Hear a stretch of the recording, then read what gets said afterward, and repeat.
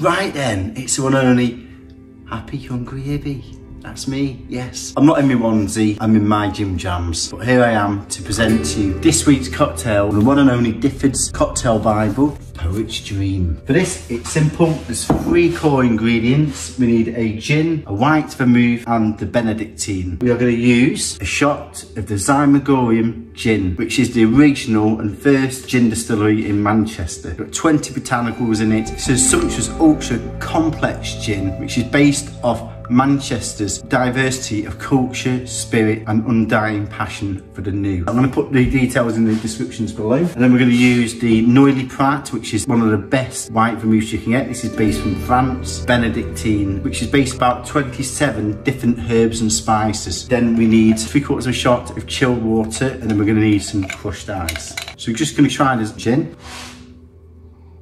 Oh, God, yeah. Wow, that was absolutely amazing. It was really creamy as well. It's chilled water with the ice, then 1 shot of gin, 1 shot of the vermouth, then 1 shot of the Benedictine liqueur. So just gonna let that sit for a moment. Nice to use the bartender's spoon here. Give that a nice stir.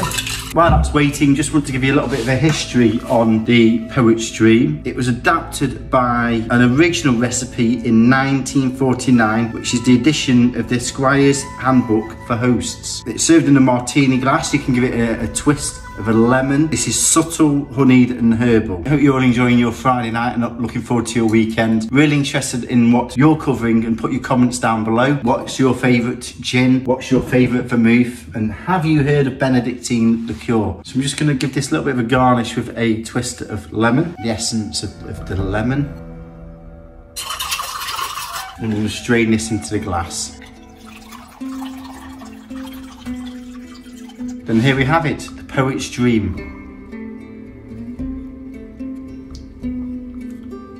That's absolutely lovely.